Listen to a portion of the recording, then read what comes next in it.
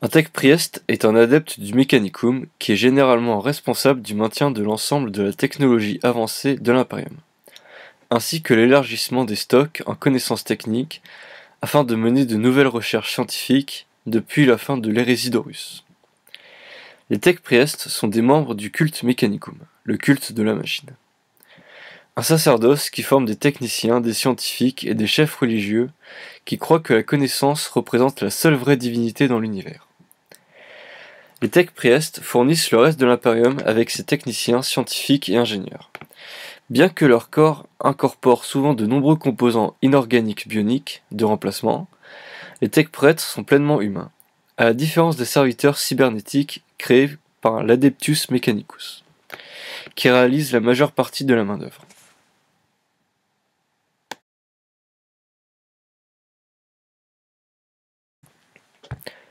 Le fabricateur général de Mars est le leader de l'ensemble du Mechanicum. Il est le prêtre en chef du culte Mechanicum.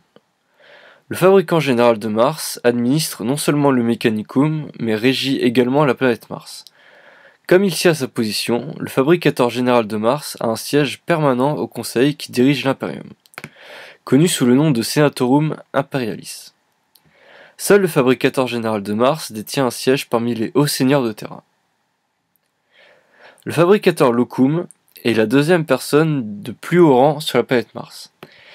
Il assiste le fabricateur général dans la gouvernance de Mars, y compris dans les réunions des quotas de production, et il s'assure également que les dévotions aux dieux-machines soient respectées en tout temps.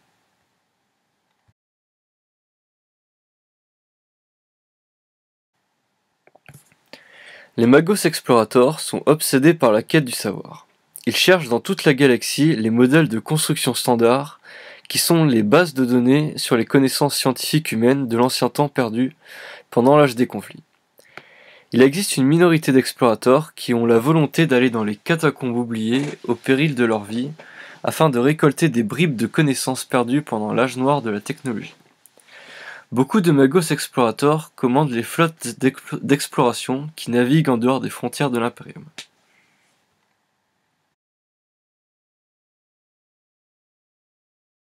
Un Magos errant étudie plusieurs disciplines scientifiques et techniques, y compris la chimie, la génétique, la métallurgie et plus encore.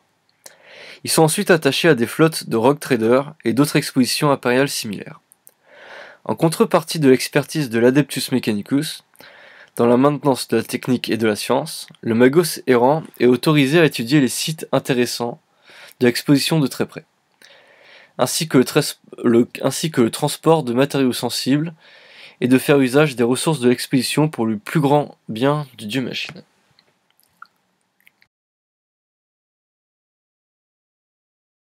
Un logis est un tech prêtre qualifié en mathématiques et l'analyse de données. Son but est de prédire l'avenir démographique à grande échelle, les tendances sociologiques ou démographiques, et faire des prévisions au sujet de la dépense nécessaire ou d'autres besoins stratégiques. Ils sont considérés comme des prophètes par le culte Mechanicum.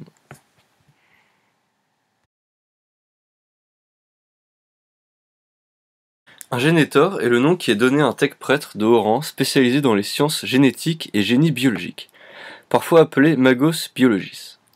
Il possède l'accès aux connaissances et aux ressources bien supérieures aux ingénieurs et l'ex-mécanique. L'étude de la génétique étrangère permet de comprendre comment fonctionnent les xénos afin de trouver leurs points faibles pour les détruire plus facilement.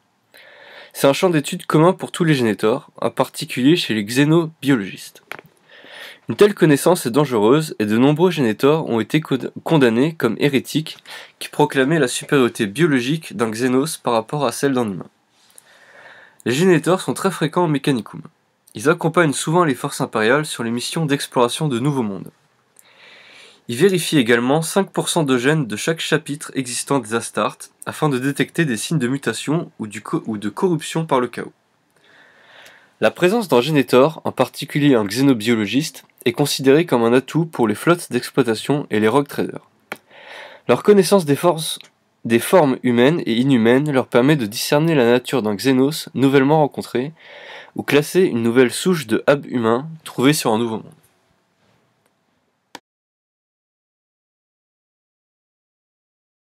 Ils se considèrent comme des ingénieurs mystiques dédiés à l'omnimésie. Et chaque ingénieur possède une richesse de connaissances sur la façon de maintenir et réparer la technologie mécanique et électronique. Contrairement à la plupart du sacerdoce de l'Adeptus Mechanicus, les ingénieurs peuvent servir dans presque toutes les institutions impériales, et sont souvent affectés à des régiments de la garde impériale. Les ingénieurs sont des membres hautement qualifiés du culte Mechanicus et sont dédiés à l'entretien de la technologie impériale. Grâce à de nombreuses années d'études, ils ont acquis la connaissance des rituels ésotériques et les processus qui forment le corps de la tradition technique impériale, telle qu'elle est pratiquée par le Mechanicus, ainsi qu'une compréhension plus laïque des disciplines de génie mécanique et électrique. Ils servent à travers la galaxie avec l'armée impériale, souvent en danger, car ils seront appelés à effectuer des réparations sur le champ de bataille, ainsi que dans des ateliers. Ils sont souvent accompagnés d'un contingent de serviteurs, soit pour l'aide au travail ou la défense. Des contingents d'ingénieurs sont également inclus dans la Légion Titan de l'Adeptus Mechanicus, ainsi que les équipages des navires de guerre massifs de la marine impériale, leur permettant ainsi d'effectuer des réparations d'urgence dans la chaleur de la bataille.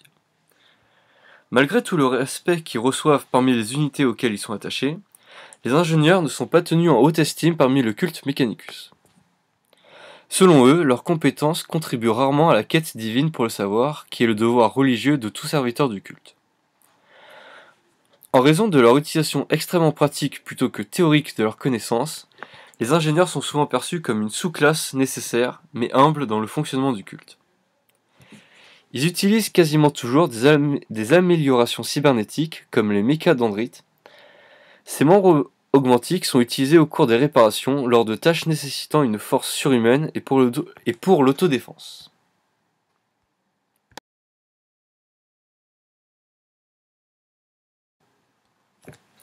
Un prêtre de runes est un tech prêtre qui est chargé d'exécuter les rituels requis par le culte Mechanicus. Ces rituels impliquent le rainurage des runes et le chant liturgique du culte Mechanicus. Les prêtres des runes sont souvent des experts après des années d'études de la branche arcanique du Mechanicus, mécanique intuitive, mieux connue comme la spéculation et l'improvisation. Les prêtres des runes sont fameux pour leurs solutions peu orthodoxes lorsque la logique stricte et les procédures standards se révèlent insuffisantes pour la tâche à accomplir.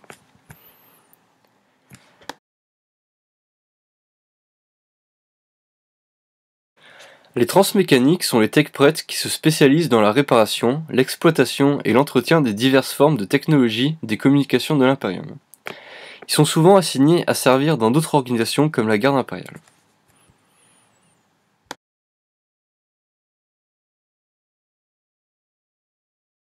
Les lex mécaniques, qui sont également connus comme calculus logi, ont pour rôle de compiler des données afin qu'elles puissent être entrées dans une centrale cogitator, ordinateur référentiel.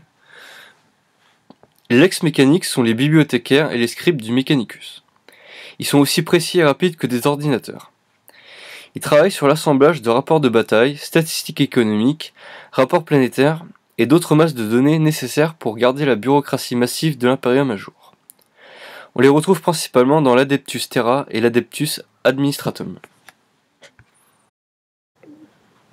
Merci à tous d'avoir regardé cette vidéo. Vous pouvez commenter, liker, partager, me poser des questions si vous avez aimé cette vidéo. On se retrouve bientôt. Salut tout le monde!